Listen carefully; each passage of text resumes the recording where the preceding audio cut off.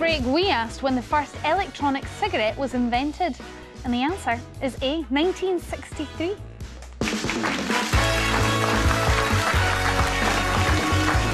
Hello there, we have Sam and Gemma and James with us, and our stories of the day are coming. Find out which site is getting a tourism boost thanks to a new TV show. You'll be very surprised.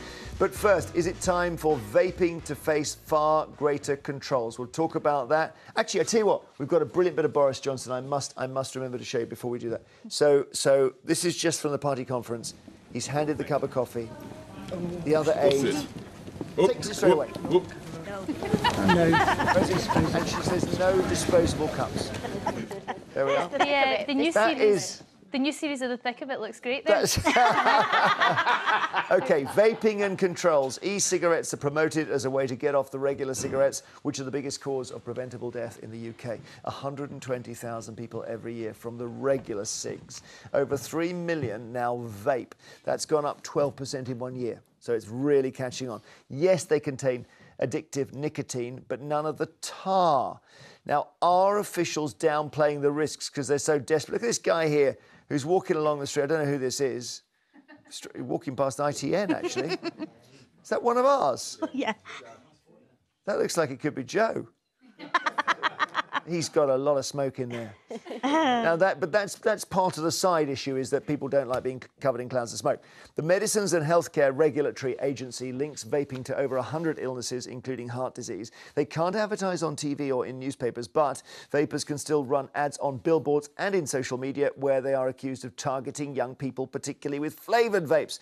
So has the UK also seen its first vape death? This is Terry Miller from Gateshead, who passed away in 2010 from something called lipoid pneumonia, with a post-mortem finding that oil from his e-cigarette was in his lungs. Now, let's talk to John Dunn here, who represents the vaping industry. What's your official title, John? I'm director of the UK Vaping Industry Association. And you've got an important point about Mr. Miller. Well, first of all, that was 10 years ago. That was prior to the regulation that came into place here in the UK called the Tobacco Products Directive. So we've seen a lot of innovation and a lot of change in both the devices and the liquids that are being used. So he had oil in his lungs. You don't think that's an issue now? Well, if you look at the inquest itself, it was open, so there was no direct link to the cause of vaping. The gentleman smoked for many, many years. So that could be related to many different things. One of the things that we've seen at the moment in the press, there was reports that there was 200 reports of health effects related to vaping. Yeah. But that's actually only 74. But this is you've got to understand, this is a self-reporting mechanism. Understood, but I guess the thing is that we all sort of feel this is new and people are doing something that they're addicted to because the nicotine is addictive, and we just don't know.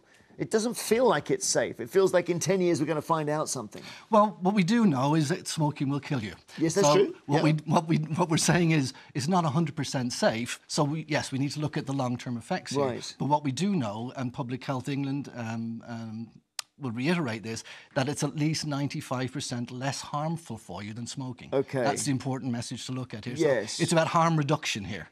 Yeah, but it might be that people are vaping when they wouldn't have smoked otherwise. You don't vape, Storm, do you? I don't vape. I've never smoked, never vaped. It's not really, it doesn't suit me. No. OK, anyone here vape? Who's a vapor? Ellen at the back is a vapor. We've got Sandy you here. Are? Oh, yes. Yeah. Go on, tell us why you do it. Why I do it? Well, first of all, to stop me from smoking. And I do it now and then, especially when there's a blip, I feel stressful or something, and I would rather do that than pick up a cigarette. But it interests me as to what other regulations or restrictions they can. We're already treated like smokers. I have to go outside and smoke, standing there using my vape with people billowing smoke at me, which, is not a healthy thing either.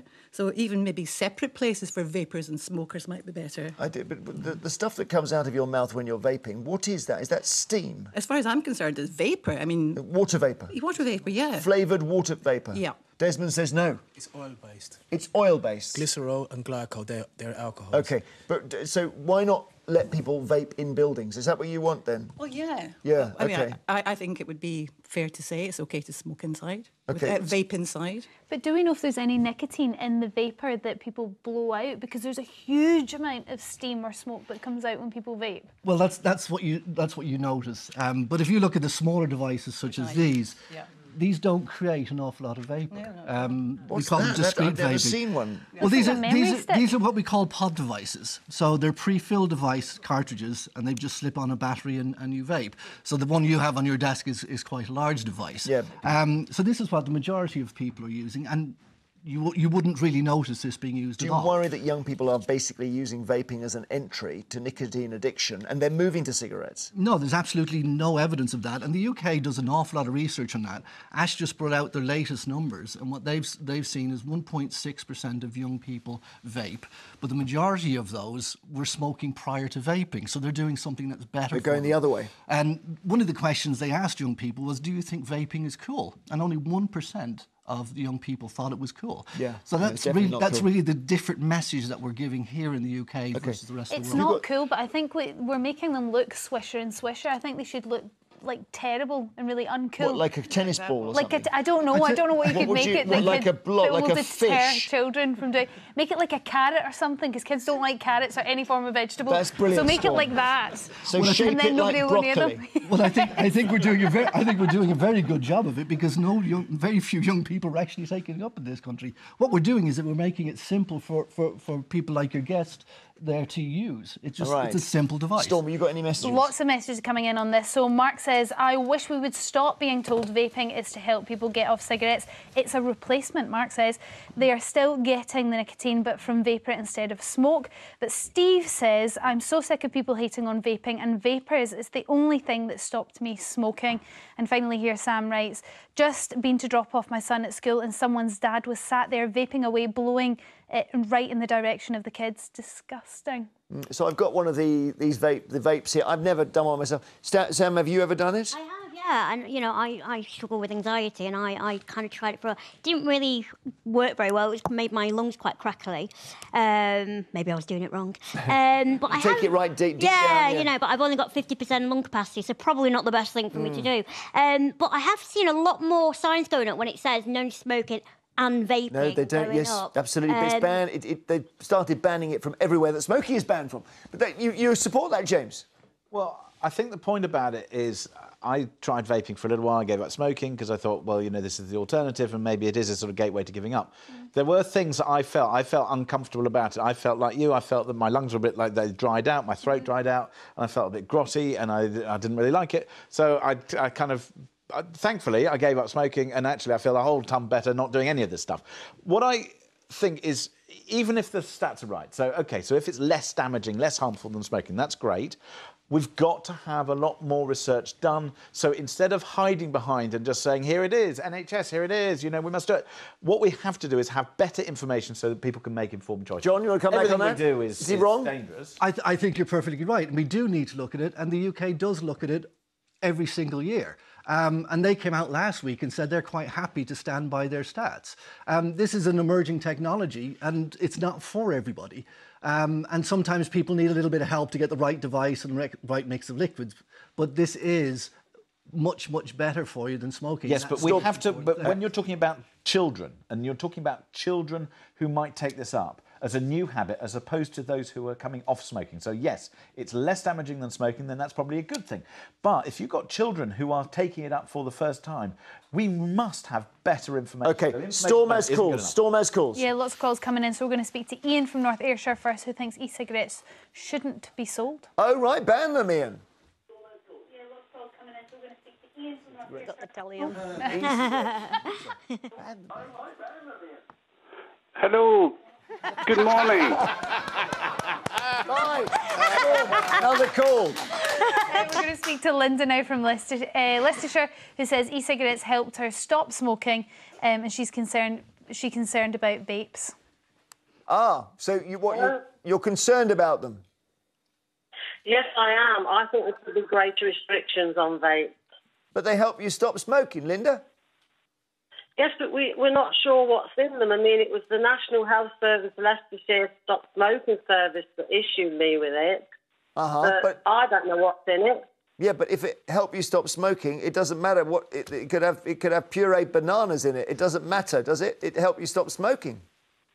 But how do we know in a few years down the line they're going to say that it's bad as smoking? Good point. Are you still vaping, Linda, or not? I am. I'm still vaping. So do you feel you're a bit addicted to it? I wouldn't say addicted, but it's habit forming, yeah. Habit forming. Dependent, maybe. Yeah, Linda, thank you. It's very new, isn't it? Sort of relatively speaking. I know they've been around for some years. My only sort of real concern, because I think it's great for smokers if it's safer, but it is the young people thing and the fact that some of them are flavoured and all of that. I think when I was a kid, that would have been quite appealing. So I just think maybe there needs to be more... Yeah, local school where, in my neighbourhood, they've got a sudden outbreak of something called juuling among the pupils. And I said to one of my kids, what's that? And it's where... Juul, I think, is a type of vape. Yes. And it's quite a lot of firepower in there. Yes, and I'm it's the going big through this thing. as well. I hear Are these you? things and it makes me feel old. I used to be that kid breaking the rules. I'm like, juuling, what is this? Juuling, what is juuling? Yes. Yeah. So juuling is a particular kind of vape thing. Storm. Well, we've got time for just a really quick call here from David from Nottinghamshire, who thinks e-cigarettes are actually the best way to stop smoking. Right, well, go on. You stick up for them, David, because I don't mind if the people smoke in every single building. It wouldn't worry me at all. Vaping, I mean. Don't you tell us why you think they're a good way to stop smoking? Vaping is the most successful way to stop smoking. It's stopped nearly 3.5 million people smoking so far. It will carry on expanding that through to the full 15 million smokers. It will get rid of it, and it will have the greatest impact upon public health this century. It would reduce lung cancer by 90%. It would reduce all cancers by 30%. OK. Everyone will be healthier and better off. Right, so you would allow it everywhere because it's so good? Because it does no harm. Yeah. OK, David, thank you. He's a fan of... He's a vape fan. He's a vape fan, yeah. yes. Thank you, John, for coming in. Appreciate it very much.